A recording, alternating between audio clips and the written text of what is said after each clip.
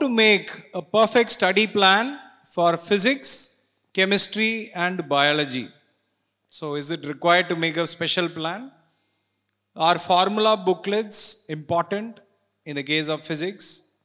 Okay, memorizing terms and concepts important in the case of biology. So who would like to take this question amongst the toppers? Yes, Jacob, come on.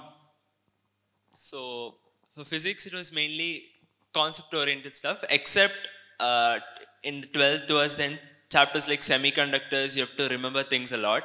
Apart from those, everything is concept-oriented. So if you are clear with the concept, you can solve whatever range of questions they give you, if you are clear with the concept. So physics was mainly clearing the concepts, asking all doubts. Like answers are accessible anytime. We can ask doubts without any hesitation.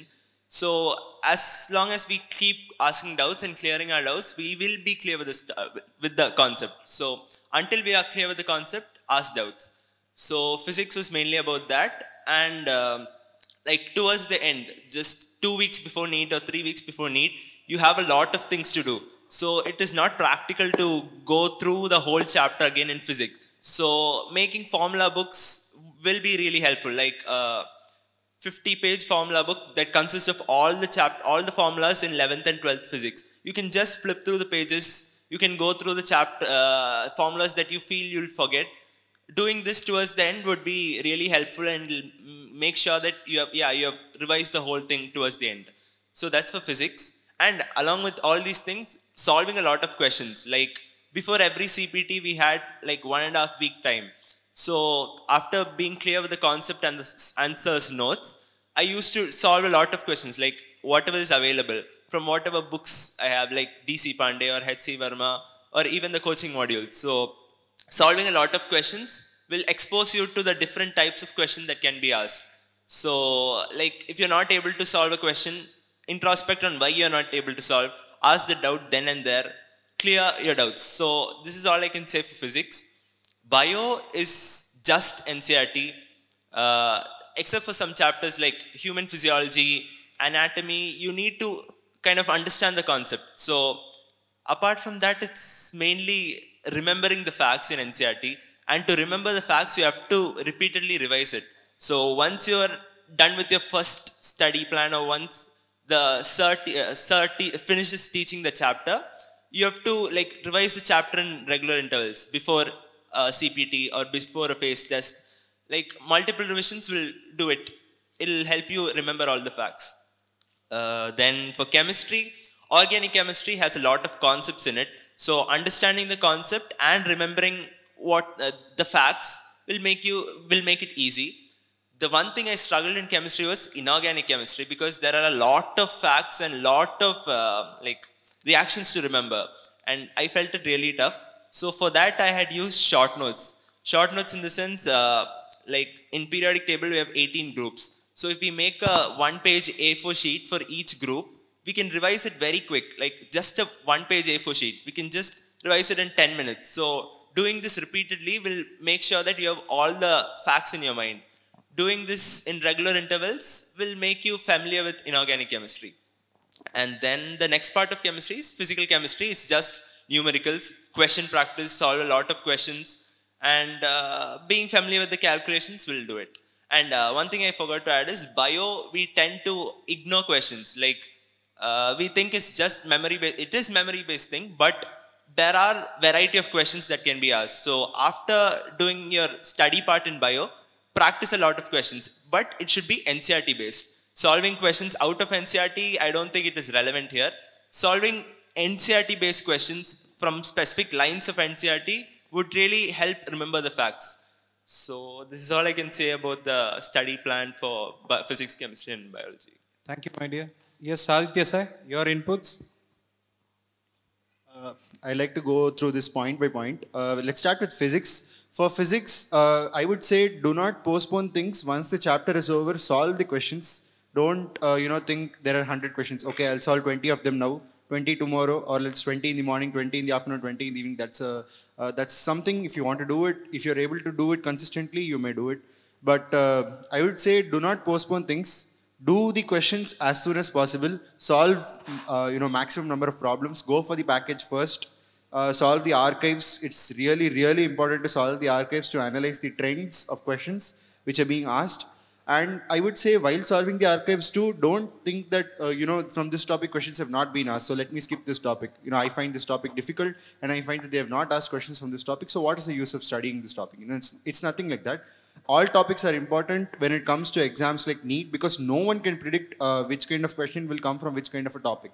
So that is it for physics. Solve maximum number of questions, ask doubts, because no one, not even the biggest topper in the world, can solve every question in physics without getting a doubt. Please ask your doubts, get them clarified, and get them clarified as soon as possible. Do not postpone, doubt clarification. Going for chemistry, organic, inorganic, and physical are really three different things. For physical chemistry, the approach which you use for physics should be considered, because it's mostly similar. And for organic and inorganic though, apart from the regular answers to such kind of questions, I feel like there are a few different things which you can do. We still have a lot of time. I know that you wouldn't have completed the portions by now or the syllabus by now, so I would say you still have time. So these things are for when you still have time. Let's start with inorganic. Inorganic, I would say it is very useful if you are able to analyze the reactions which you get. Like, for example, let's just say in 11th standard you have stoichiometry and redox reactions and stuff like that. I would say that it would help you a lot if you're able to analyze the redox reactions and predict the behavior of chemicals. Let's say you have you have a Br minus atom and you want to react it with some other thing. You have to try to understand why it is reacting like that, what is the purpose of the reaction, and stuff like that. And when you analyze the reaction, like when you go in depth into the reaction, and when you analyze a lot of reactions in the same manner, I would say after a course of time, you will be able to predict reactions by yourself if you do it properly. See, the thing is, NCERT reactions are very, very important, especially for inorganic chemistry. I would say, before straight up mugging up the NCERT reactions, I would say try to predict it yourself. Check if what you have predicted is correct. That will give you, it will boost up your confidence, because inorganic chemistry is really stressful for people who are not able to memorize, stuff at once. If you're able to predict the behavior of chemicals, it will be very, very helpful. And when it comes to organic, it is extremely conceptual. Like basics are very, very important. If you're not thorough in the basics, you won't be able to do any kind of question, not even the easiest of the questions. Basics and named reactions are two things which you should be thorough with before touching organic. So even in organic, there are some questions in the package or in the tab assignment or in some of the tests which you would have written or will write in the future. The questions won't be direct. They won't ask you a direct named reaction. That's because they want to improve your concept, strength. What I would say is you will have to think, like if I give a big aromatic compound and I react it with some, like let's say some hydroxyl ion or something, I would recommend you to think what will happen before thinking of any named reaction, or thinking of what step to proceed. Or if they ask you to write out a synthesis or something, I would recommend you to think about what will happen if you use a certain chemical. Or it's like more of like you become the chemical itself and look out for what you want. If I want an electron from a compound, or if I want a proton from somewhere, or if I'd like to extract a halogen from somewhere and replace myself over there, you'll have to think from the point of view of the chemical. That will help you to make reactions easier for you. And coming to biology, there are two ways to do it. Okay, the first way is you have an eidetic memory and you can remember everything at once. That is not possible for everyone. If it is possible for you, well and good. But the other way to do it is just, extremely rigorous. You will have to go through it so many times that, when you visualize the NCERT textbook in your face, you should be able to understand where the pictures are, in which paragraph, which words will come. And, that is really like the pinnacle of your preparation. When you read so much that the NCERT textbook starts visualizing itself in front of you when you go through questions and stuff like that, that is the only way to do it if you are not able to, have a photographic memory. And coming to formula booklets, it is only useful at the end of your preparation. If you go through formula booklets when you're introduced to a chapter or something, it is very, very difficult to predict what will happen later. Because let's just say for thermodynamics, you've been taught thermodynamics, and you make a formula sheet, and from day one you start revising the formula sheet. The thing is, formulas are not always very easy to understand, because a formula might mean something else when it comes in a different sort of a situation. You can't apply the same formula everywhere. So if you solve questions and if you're thorough with them and then you make a formula booklet, that is useful.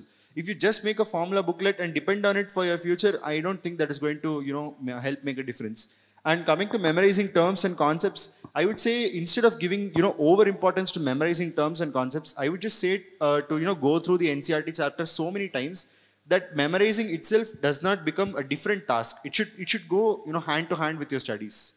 That's what I would like to say. Thank you. Wonderful, Aditya Sai. So the way he explained, no, it was too good, right, sir?